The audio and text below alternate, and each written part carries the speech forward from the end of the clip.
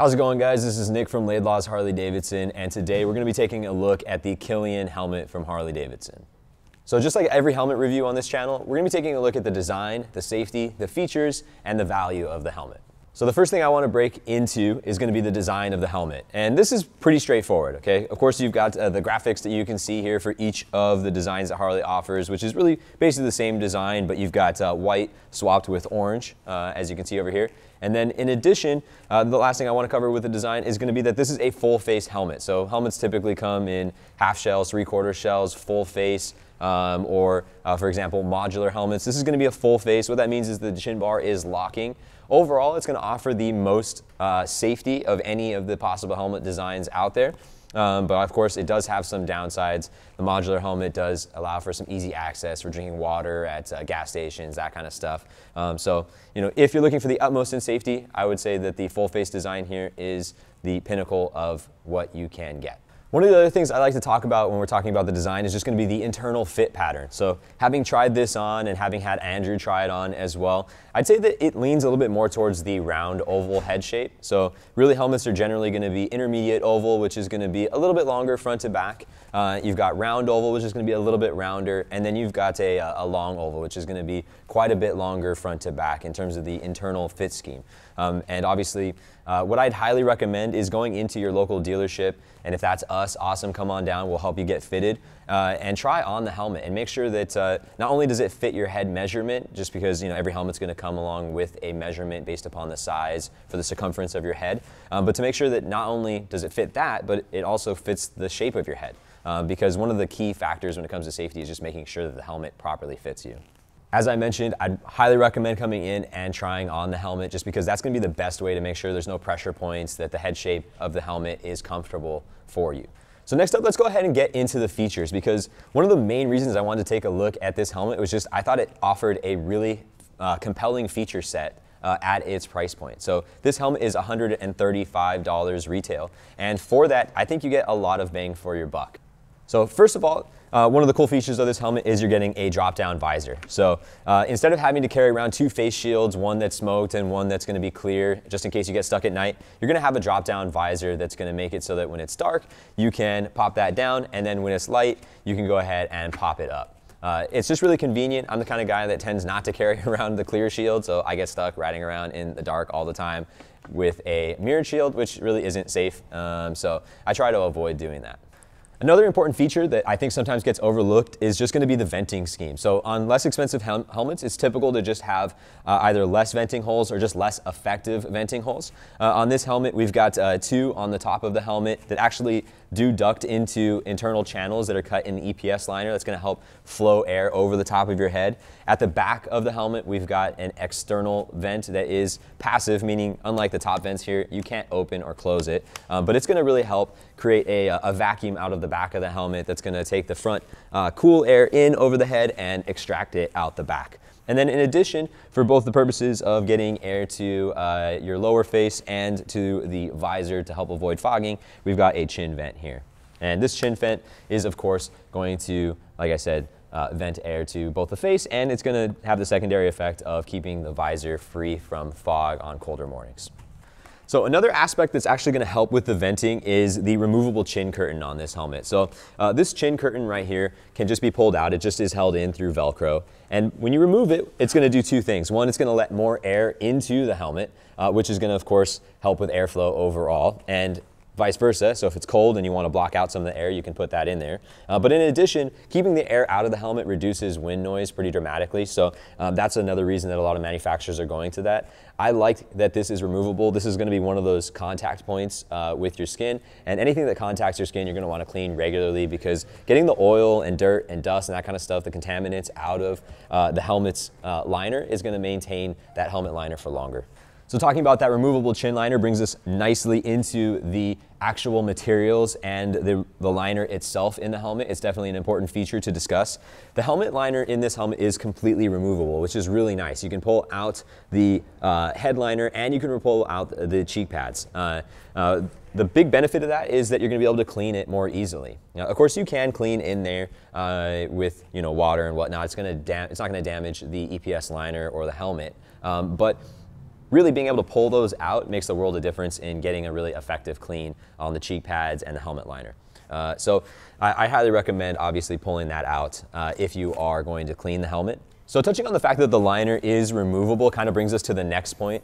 This liner just, as soon as I looked at it, as soon as I felt it, it felt a lot more premium than I was expecting. So usually when you get a helmet at this price point, the liner is, it's just invisible basically. You don't really think about it.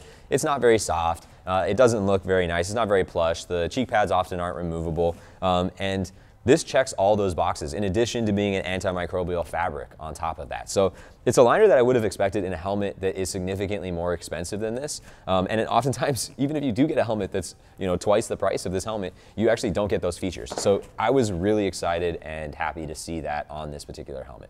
So this helmet is going to be secured to your head with a chin strap. It's a double D locking mechanism, which is going to be the most common for the US market and going to be the one that US buyers are most familiar with.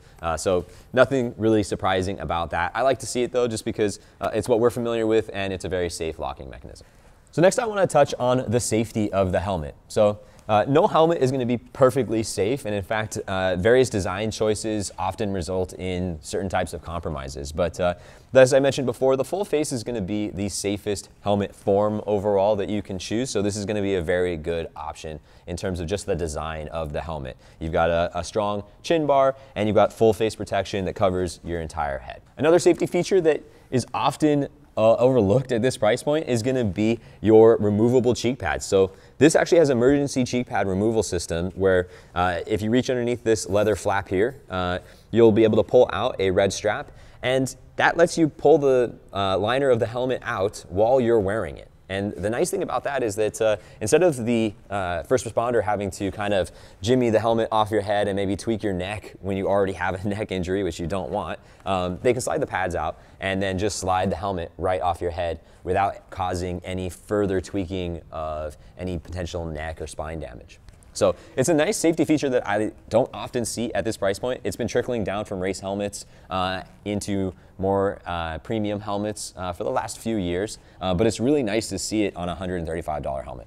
So a big safety concern is going to be the shell composition of a helmet. So this helmet is a polycarbonate shell, which is a great shell design for one, keeping costs down, which on a $135 helmet is just kind of a necessity if you want to offer some other premium features other than just a full face design. But in addition, it's actually really good for low speed accidents. So polycarbonate shells tend to flex a little bit more. So in low speed, kind of city speed accidents, they're going to be able to dissipate impacts over a larger area of the shell because of that additional flex. A step up from this would be a fiberglass shell, which is better suited to higher speed accidents. So it's one of those situations where you got to pick the right helmet for the crash, but you never really get to pick the kind of crash that you have. So really, it's a little bit of a trade-off, and I think sometimes people put a little bit too much of an emphasis on shell composition when it comes to safety. But the reality is that there's lots of very safe polycarbonate shells and lots of very safe fiberglass shells. The biggest advantage and the reason why you might want to pay extra for that polycarbonate, or excuse me, for that fiberglass shell over a polycarbonate shell is the fact that the fiberglass shell is going to be a fair bit lighter than the polycarb shell for a couple of reasons. One, fiberglass helmets tend to have multiple shell sizes just because they tend to be a more premium option, which this helmet appears to only have one shell size. I wasn't able to figure that out for sure, but this is a small and this is an XXL, and I put them side by side, and honestly, they look to be basically the same size in terms of their external dimensions, meaning they're building different EPS liners and different interior liners, like cheek pads and helmet liners, to fit smaller heads. The problem with that is twofold. One, this means that the small is going to be about the same weight as the extra large. So if you're, building a helmet that is fitting a smaller rider, you're not getting any benefit of having to, protect a smaller head. You're still going to be carrying around all that extra weight, and the helmet's going to look physically larger, which is going to give you a little bit more of that bobblehead look than if you had a smaller shell, like many fiberglass shells will have. Now that's not because they're fiberglass shells, it's because the helmet is usually more expensive, and therefore the company can afford to make more shell sizes. Another factor though is that just fiberglass is stronger than polycarbonate is, meaning a polycarbonate shell just has to be thicker to offer the same amount of protection, which makes them heavier on average. So that's a long way of saying that this helmet is going to be a fair bit heavier than more expensive helmets, but that's just really, unfortunately, the fact of the matter when you're entering that $135 price point, there's really not going to be a fiberglass helmet out there at that price point, and certainly not one that offers the feature set of the Killian.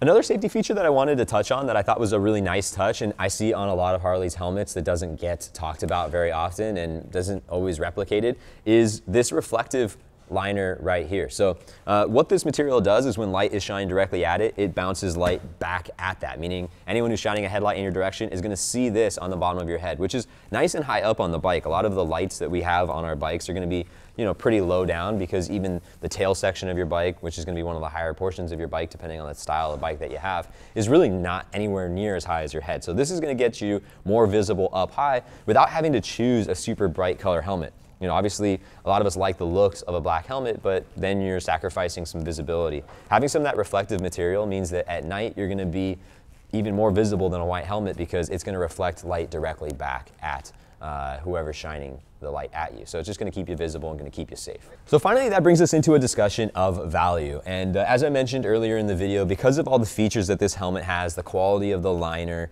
the fit and finish overall of the helmet, which I didn't really touch on, but the fact that the clear coat is over all these graphics, these aren't just stickers that are just applied to the exterior of the helmet. It's really built and constructed in a way that when I picked up the helmet, I was seriously expecting a $300 price point. Other than the fact that it was a little bit heavier than maybe a helmet at $300 would typically be, I had absolutely no clue it was going to be sub $300. When it ended up being less than half of that, I was thoroughly surprised. You've got contrast stitching on the leather around the neck roll of the helmet. The liner is plush and soft and removable. You've got a drop-down visor. You've got good ventilation. You've got just a lot of features on this helmet that just typically aren't available on helmets at this price point. So I was thoroughly impressed, and I think it offers a huge amount of bang for your buck. There are nicer helmets on the market, but at $135, I think you'd be really hard pressed to actually find one even remotely competitive with this. I think it'd be a lot easier to find a $300 helmet that actually isn't nearly as nice as this helmet. So I was thoroughly impressed. I would highly recommend checking one of these out. The only concern, as is always a concern with any helmet, is to make sure that it fits your specific head properly. So get into your local dealer, try one on, come on down to Laidlaw's, we'll fit you for the helmet. If we don't have the right size in stock, we're gonna be happy to order it for you. But that's gonna be a key component of making the helmet both comfortable and safe, is making sure that it fits you properly. So come on down, try it on, and I think you'll be impressed. So one side note is, if you are ordering online, a lot of the reviews do say that the helmet, by most people's standards, runs a little bit small. So if you are ordering from a place that has no return policy, then I'd potentially recommend ordering a size up, but I hesitate to do that because, as I mentioned before, I'm just a strong believer in trying on a helmet before you buy it. I personally wouldn't buy one that I wasn't able to try on or at least return. So just keep that in mind, that the reviews on Harley's website do suggest that it runs a little bit small. And I tried on a small, which would be my normal head size, and it did feel quite small to me as well. So I would buy a medium, which is one size up from where I would typically be based upon the measurements that they provide. All right, guys, I hope you enjoyed that quick look at the Killian helmet. Really do think it's a strong value. If you're looking for a full face helmet and you want to keep your price point pretty reasonable, but you don't want to sacrifice on quality or fit and finish or features, I mean, honestly, this is, it's hard not to recommend this helmet for 135 bucks. So it's a pretty amazing value. The only reason I wouldn't go with something like this is if you're really demanded having the lightest helmet, you know, and at that point, I would say step up to some, you know, fiberglass alternative.